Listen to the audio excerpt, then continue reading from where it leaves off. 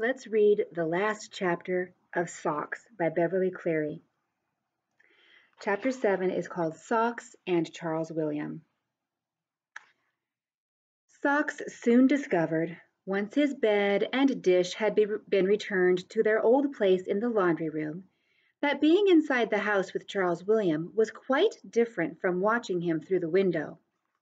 Charles William had grown out of his morning nap, and whenever Socks was in the room, he was no longer content to stay in his pen playing with Brown Bear or with his plastic ball filled with sloshing plastic fish. The minute his mother set him down inside the pen, he began to fuss. So that's the little plastic toy that he's talking about, and the little playpen with all of his toys and Socks way out here. If his mother ignored his fussing, he clung to the bars and howled. His playpen bored him and he wanted out. If the cat was out, he should be out too. All this howling and shaking of the bars worried Socks, who sat beside the playpen like the Sphinx, with his paws flat in the front, staring at the only human being he knew who was anywhere near his own size. The louder Charles William cried, the more uneasy Socks became, until finally he ran meowing to Mrs. Bricker to tell her that she must do something to stop the crying. Mrs. Bricker always gave in. "All right, you two," she said as she lifted her son out of the pen and set him on the carpet. "You win." She was careful never to leave Socks and the baby alone when Charles William was outside his playpen. Charles William was into everything. He tried to chew the cord of the lamp until his mother came running to pry it out of his fingers and to unplug the lamp. He crawled into the laundry room and threw Socks's dry food all over the floor. Mrs. Bricker started serving Socks's meals on top of the dryer. Charles William pulled magazines off the coffee table with a slam that woke Socks with a start. He cried when his mother would not let him taste the dead moths he found. He sat in his high chair yelling, "I die!" into his cup because he could make more noise that way. He stuffed his mouth with cottage cheese and blew it over the kitchen for his mother to wipe up. He pulled pans out of the cupboards and banged them on the floor, a sound most disturbing to a cat's sensitive ears. When given an educational toy, 3 wooden rings to fit on a peg, he threw away the rings, grabbed the peg as if it were an axe, and pounded on the floor with it. Do you have any babies at your house? Are they always bothering you? Are they throwing things around and screaming for attention and spitting their food everywhere? They like to do that. Most of all, Charles William delighted in crawling after Socks. "Ticky," he said hopefully. "Ticky." Socks came to accept that his new name is Ticky. Let the Brickers call him Ticky, and all they earned was a look of contempt. So it was okay. He understood that Charles William was going to call him Ticky, but if Mr. and Mrs. Bricker tried to, he would look at them like,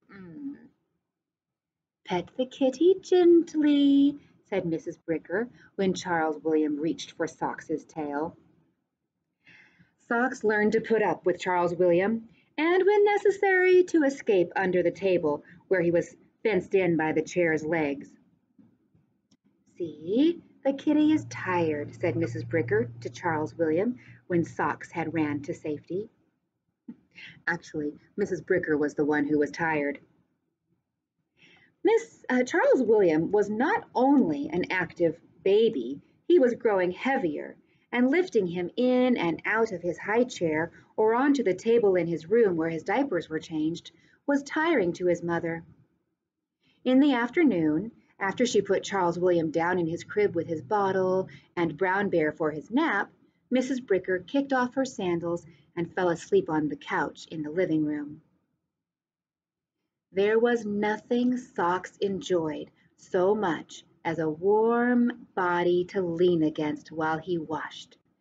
But as soon as he settled himself against Mrs. Bricker and was grooming himself with long, hard licks, pausing to chew the rough spots, she pushed him to the floor.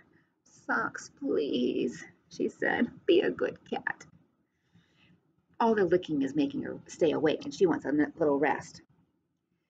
In a moment, Socks was back, leaning against the exhausted mother, licking, chewing, and occasionally scratching until his fur was sleek and his paws were snowy.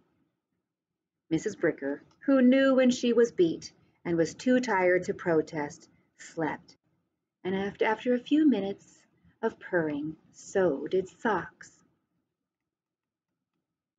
One afternoon, when Mrs. Bricker had put Charles William in his crib for a nap, Socks jumped down from the top of the dryer where he had been crunching dry cat food.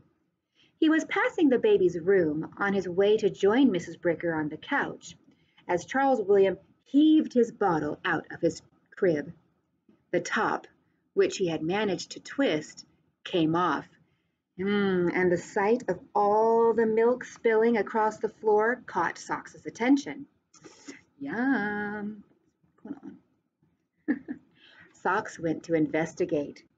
And although the milk was ordinary milk instead of the formula he once had enjoyed, he crouched and licked while Charles William watched.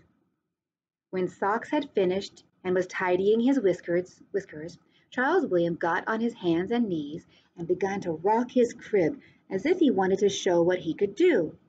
The crib began to move. Charles William rocked harder. The crib slid across the bare floor to the door, which Charles William was able to reach out to and push shut, an accomplishment that pleased him. He rocked some more past the door until the crib touched the wall and blocked the door. He's shut himself and the cat inside the bedroom by himself, and now he's blocked the door with the crib. Socks looked up at Charles William and meowed. How is he going to get out with the door shut? Charles William was delighted to have the cat speak to him personally. This was something new. Socks meowed again. He did not want to be shut in the bedroom when he was supposed to be napping in the living room. Charles William wanted to amuse the cat. He worked at a crack in his plastic-covered crib bumper, tearing at it until he pulled out a bit of cotton, which he threw out between the bars of his crib. With alert eyes, Socks watched the fluff floating toward the floor. A second fluff followed, and a third. Socks leaped to clap it between his paws as if it were a butterfly. The baby laughed and tossed out a bigger piece of cotton. Socks leaped for that one too, dropped it, and batted it across the floor. Now the crack in the plastic was big enough so that Charles William could get both of his small hands into it. He pulled out gob after gob of cotton for the cat's amusement. Take a look. So this is the bumper that they're talking about. It goes around the edge of the crib so the baby doesn't bump its head on the bars. But look, he's tearing into it. And there's Socks. What fun he's having.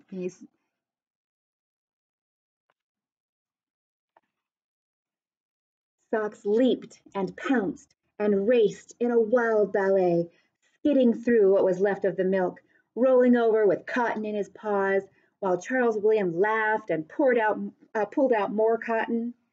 Socks leaped for that too, pleased to play with the fluffy stuff, pleased to entertain an admiring audience. Faster and faster Socks raced and leaped. Charles William screamed with laughter. Milk everywhere. Socks heard the sound of Mrs. Bricker hurrying down the hall in her bare feet, but he paid no attention. Charles William was silent when he heard the doorknob turn, and Socks paused to pant. He's been working a lot. He's been running a lot.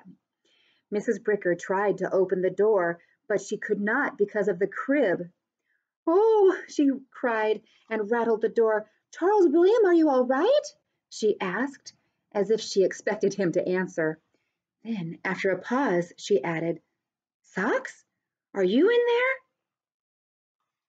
Charles William's attention returned to the torn crib bumper. On with the game!